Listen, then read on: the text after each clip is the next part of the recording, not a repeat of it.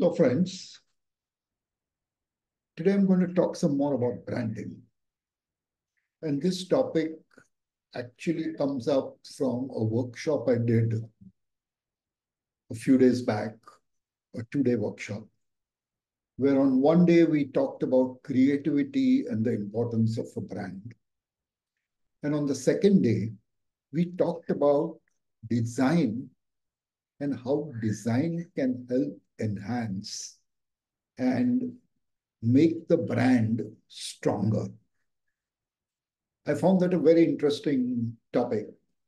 And the more I researched and more I prepared for that workshop, I found that this is something that most brands really should actually foray into. And with the kind permission of the company and the brand that I did this workshop for, I am today offering a 25, 30-minute synopsis, so to say, of that workshop. Yes, that workshop was a full day workshop. And the feedback I got from the company, the brand manager, and the participants is that they do intend to focus very strongly on creating design as an important element or contributor to their brand becoming great and more powerful. So when this topic came up, I decided to ask them if I can use some of my research and what I did with them without naming them or without offering some of the solutions I gave them, some of the recommendations I gave them to the public at large. And they were kind enough to allow me to do this episode. This episode has been vetted by them because, as I said, this content that I'm going to present today is a synopsis of what I did for their workshop, for which I got paid. And trust me, they were good paymasters. And therefore, it's going to be something where I don't give out data of what was created specially for them. Having given you this background, let us start talking about how a brand can become great using design as an element. Let me start sharing my screen and get to it straight away so that we can take this forward. So let's start sharing my screen. Here you go. So the topic the name I've given to this topic is Great Branding by Design. How you can use design to make your brand great.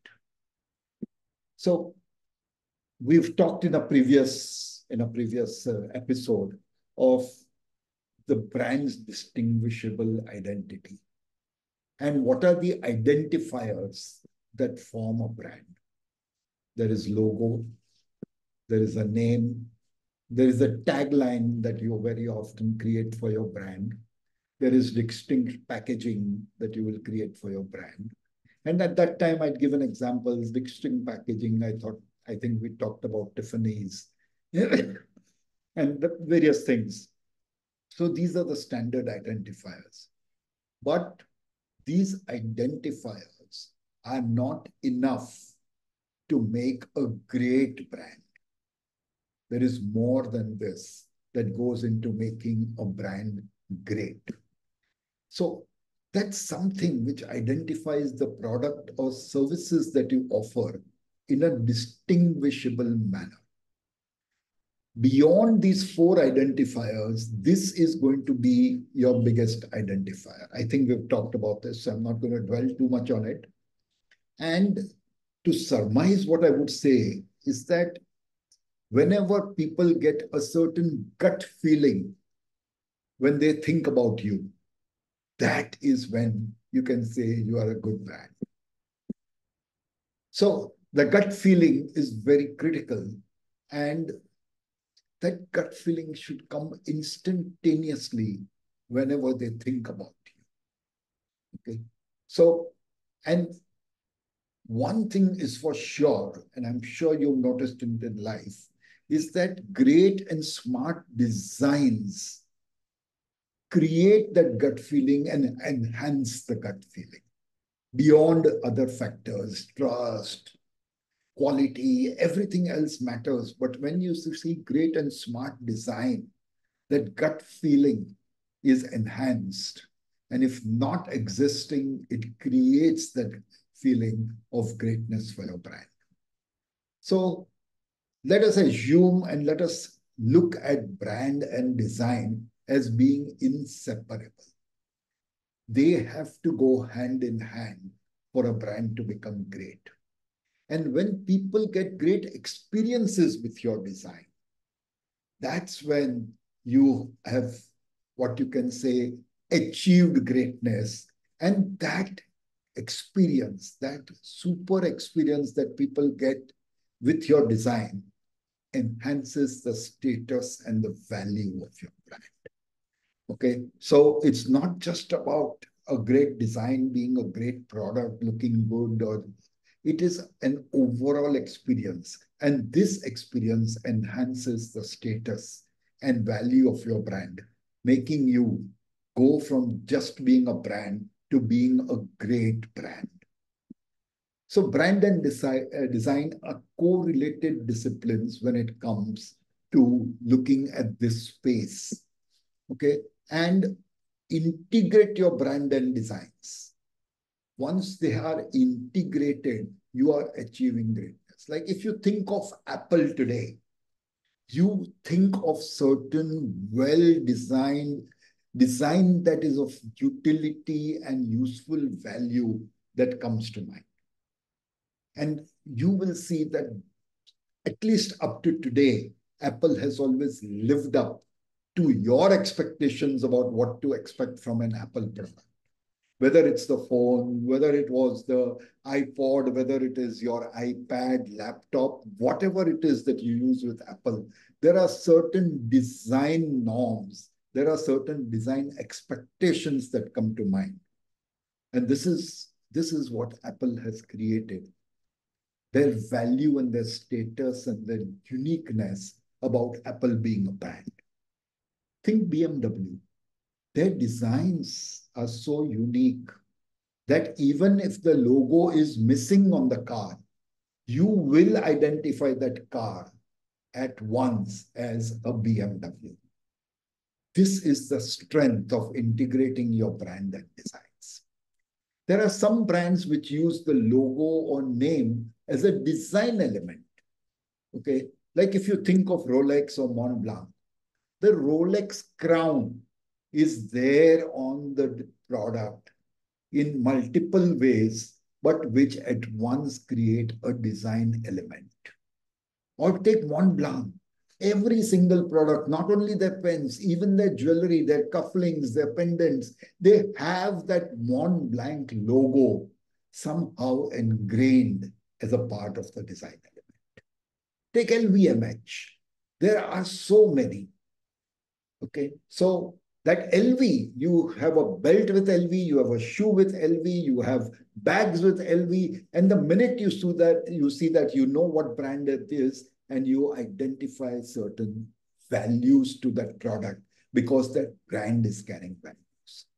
And some create a unique design form, okay, which is not really directly connected with the logo or anything. Say Versace.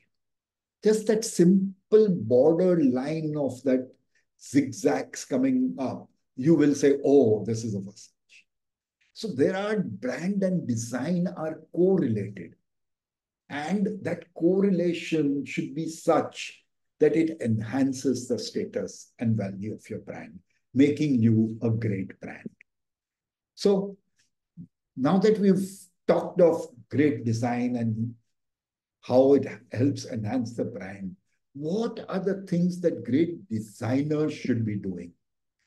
The great designers that you would normally find create an emotional bond with the people and the consumers. Okay. Basically, through their designs, through what they create an emotional bond with people and the consumers. And great designers, when designing a product or anything, they will get the essence of the brand philosophy and try to live up to it in all the product designs that they make, immaterial of what product it is. You will find Versace in various things, in clothes, but they have a trend. You will have Burberry, and the minute you see those particular checks, you will know that it's a Burberry or an imitation of a Burberry. Imitation is one of the flattering. We say imitation is the best form of flattery, but I beg to differ on that. That's a separate topic. We are not talking about that right now. But designers should be able to get the essence of the brand philosophy and live up to it in all their product designs. Designers need to ask questions about the product, about the service that they are offering. And designers within the product that they create and design should be able to find solutions. There is no point in designing a fantastic product if it does not offer solutions, if it does not address and make easier the life of the consumer. And they will question initial assumptions. Is the assumption that we have made about this product right? And does my design cater to those assumptions? They will question the very need for the product. If those assumptions and product don't match consumer requirements and do not offer solutions that are usable by the consumer, that design is worthless.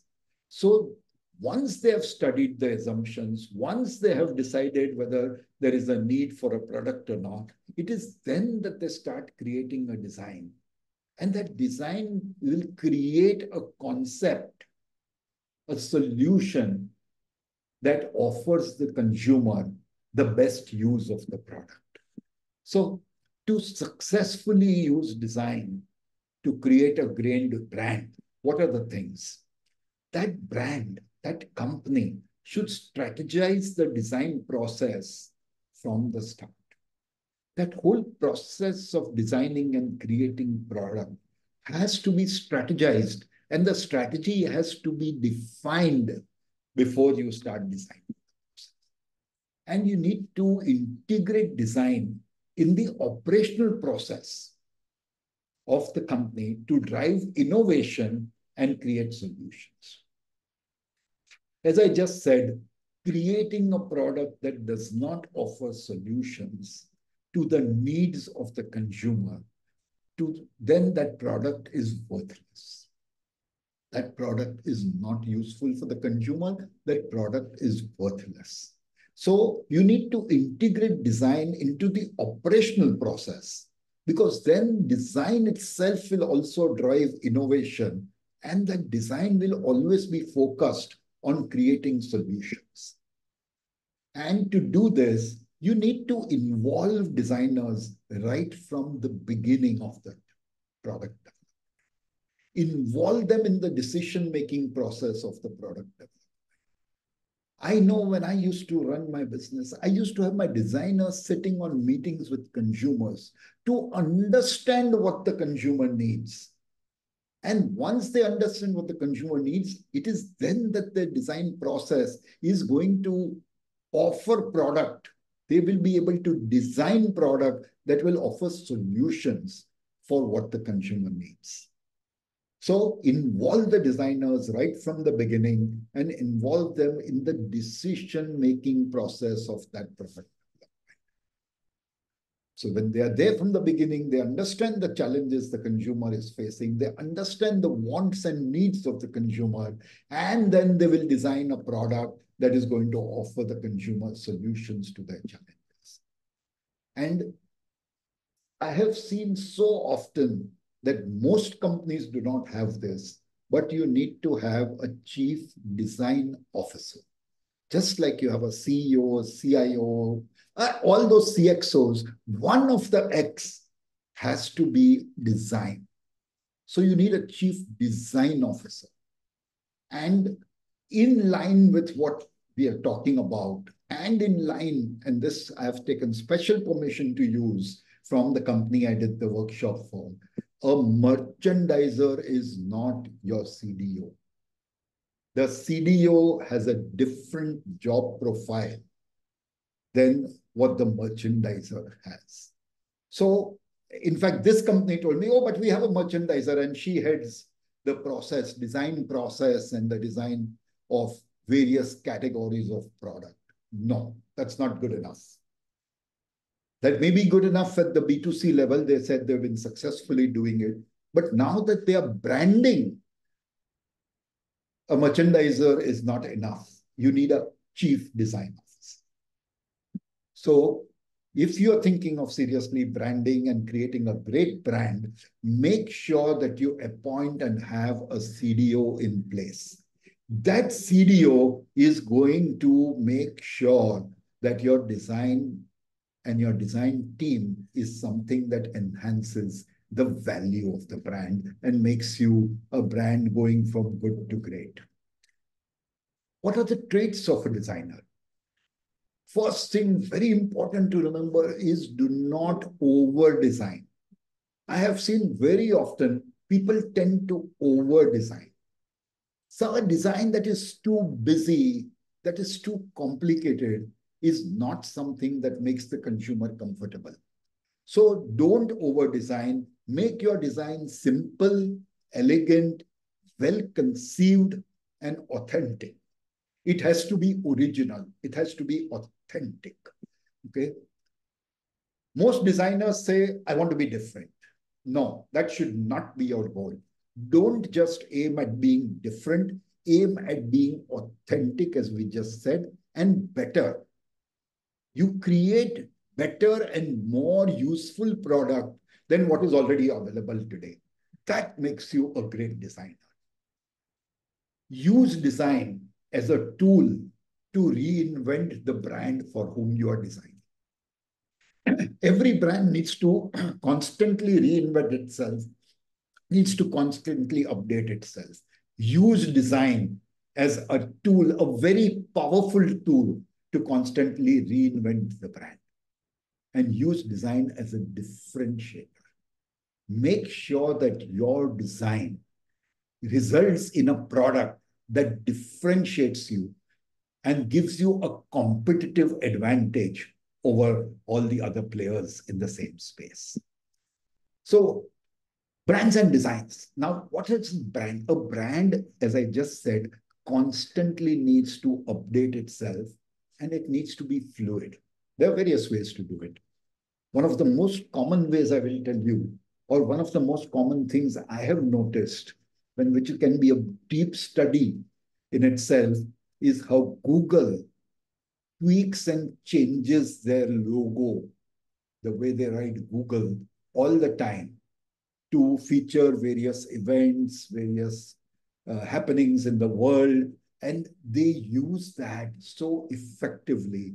And it conveys a very strong message that that brand constantly has and feels the pulse of the world.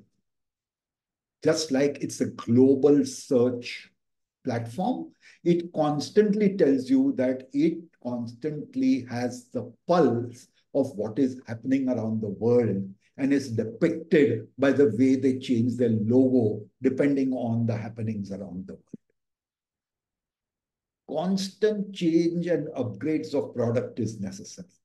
You can't sell the same product forever. So you need to constantly change and upgrade your product, introduce new features, introduce various things. But every time you do this, the underlying design and philosophy of the brand has to remain relevant and alive. And a brand we talked of, say BMW, they come out with new models all the time. But once you see the model, you know that it is a BMW and only a BMW. Only a BMW will give you that kind of a design. So upgrade yourself, make new product, but always with the underlying design philosophy in place And that makes the brand relevant and alive. Brands use design to reach larger audiences and drive social change. Okay, one of the examples is sustainability. How brands have used that to create product that is sustainable.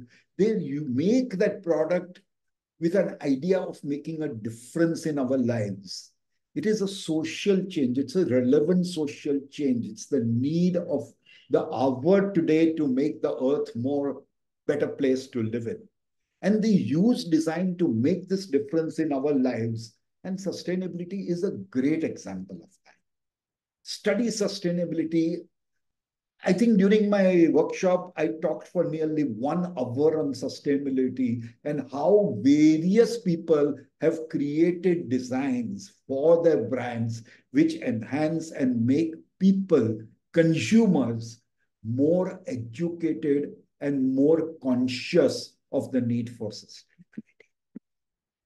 So, going further with brands and designs, brands use design to make a difference in our lives.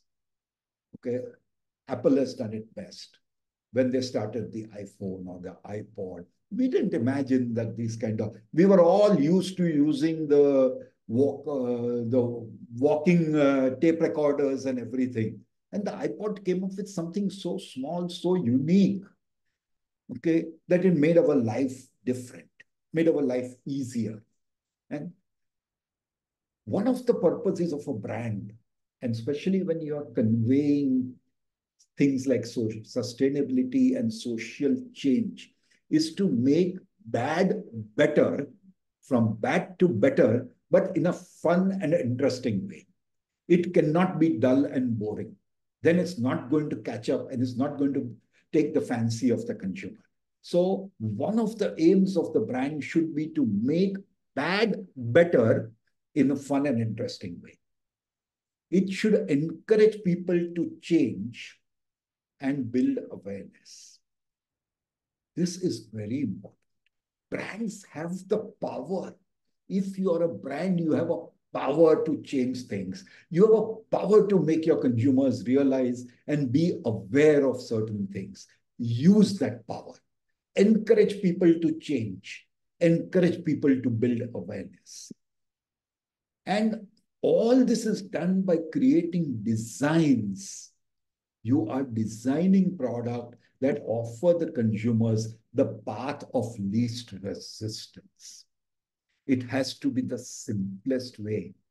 And it has to be very simple for a consumer to adapt that in his or her life, which will still improve the life, which will help the world, which will help society at large. But for them, it is very easy to adapt and use with easy usable product design, as we just said.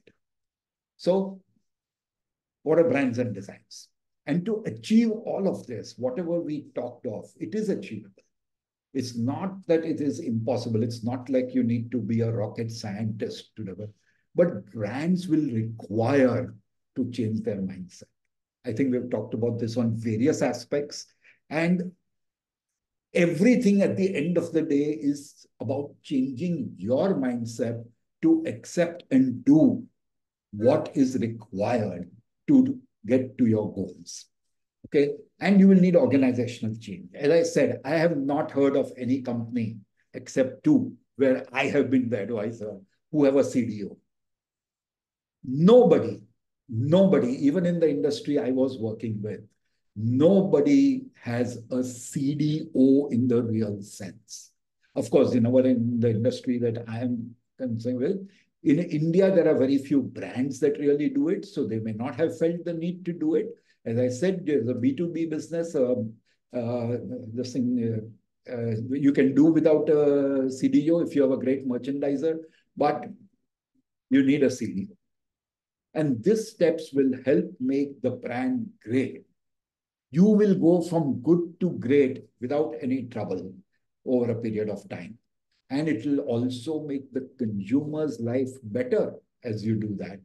And the consumer's experience will be more pleasant and addictive and that makes them loyal and coming back to your brand all the time.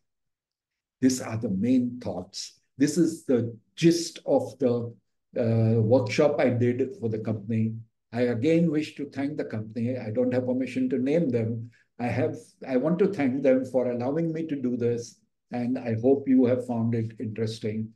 I hope you use some of these ideas to better create or enhance your brand all through.